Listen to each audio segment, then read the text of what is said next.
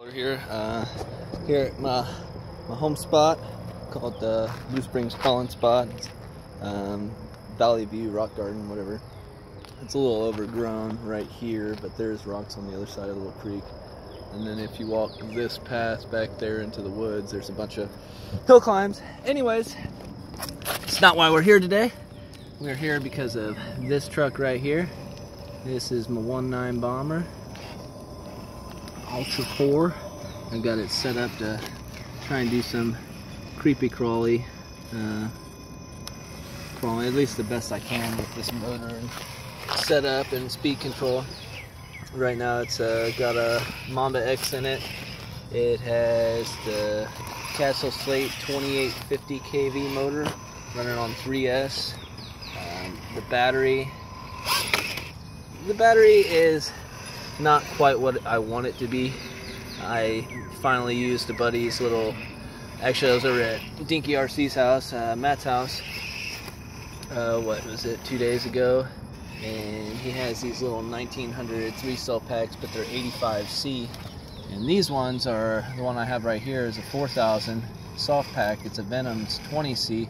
It's decent size, you know, it's really small. It's actually smaller than some 2S packs, and it's got the punch of a 3S. Well, that discharge rating, that 85C is way noticeable. I get more punch right off the get-go with that battery. I have better startup, so I have slower, smoother startups when I really want to creepy crawl, and when I punch it full throttle, I feel like I have more RPMs.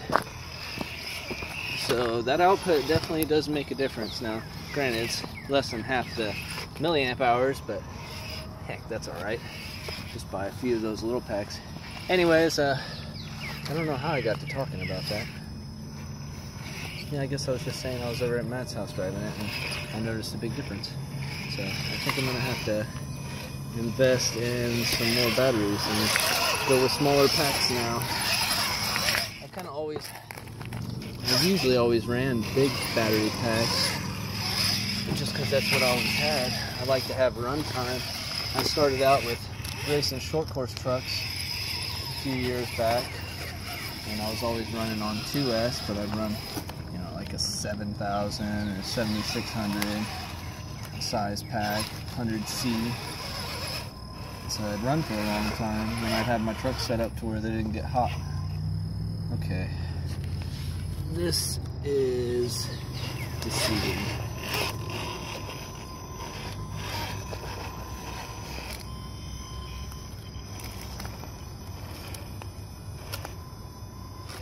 I'll walk around this side so you can see what I'm talking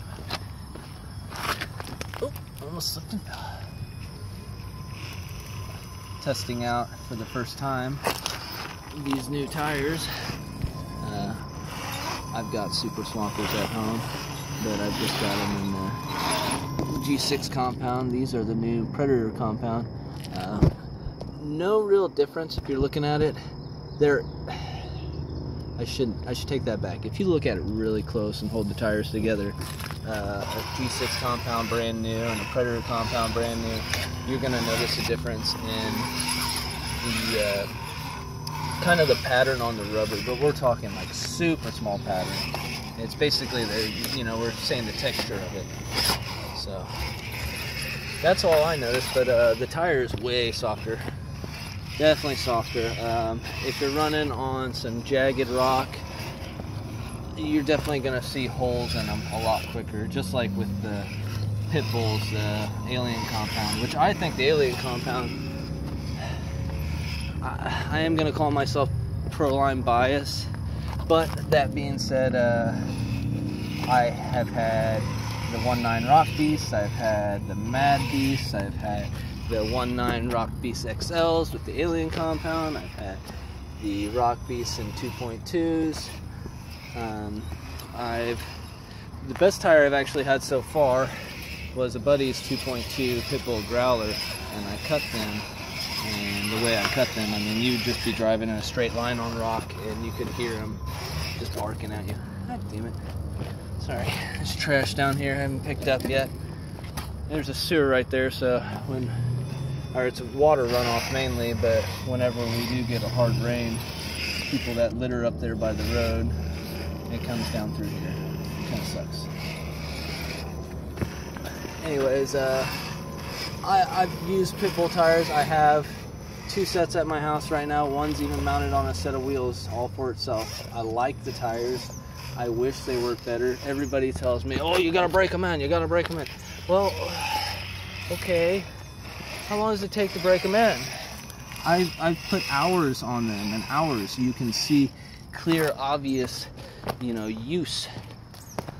All the tread in both directions is burnt up a little bit from being used. I gotta say, I'm pretty impressed with how good this compound is so far. I'm gonna find out real quick, because this is not an easy climb. Usually you have to bump into the throttle, because look, yeah, it'll pick up the chassis and just flip you over backwards. Usually you gotta do one of these numbers. Ooh, perfect. Landed right on it. What's so cool about this obstacle is right now it's all 4 tires on rock. Nothing, no chassis dragging.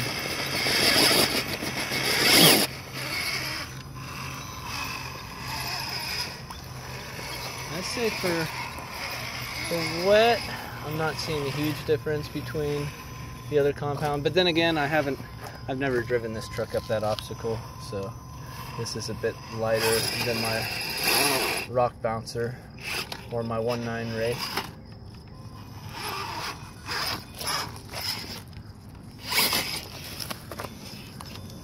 How much time are we at here?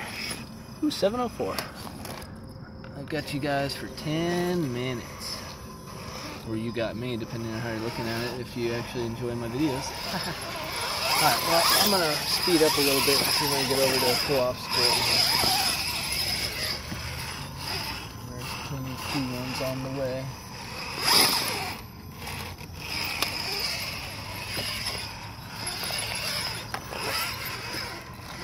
Hey, my buddy Kyle, if you're watching, Kyle W. I won't put you out there that much and say your last name. Man, I ain't fucking beefing with you, bro. My only irritation with you, buddy, is just remember the conversations we've had in the past. That's why I got so frustrated with you last time we talked. I bring this up, I know it's kind of weird right now, but you might be watching, so... And I appreciate it, because you did watch before we had our little argument, or whatever you want to call it. And you would comment on my videos, and I appreciate that. So, anyways, I'm cool with you. It's whatever.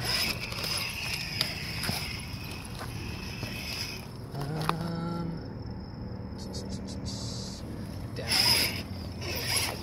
I'll give you a view from over here.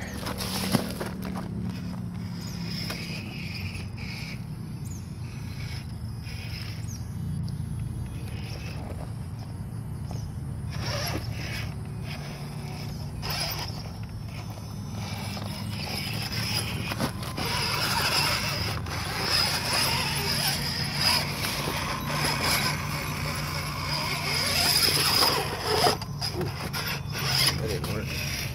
Let's try that again.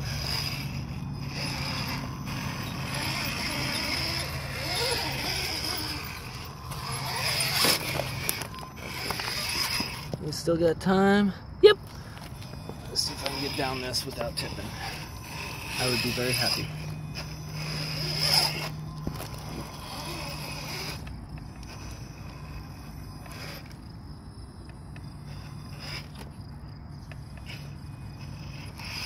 Planted.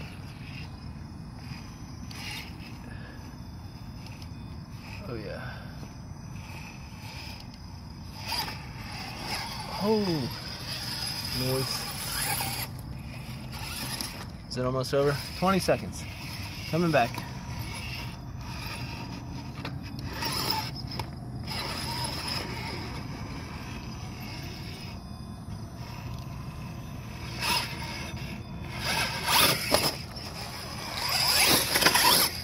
Hope you enjoy.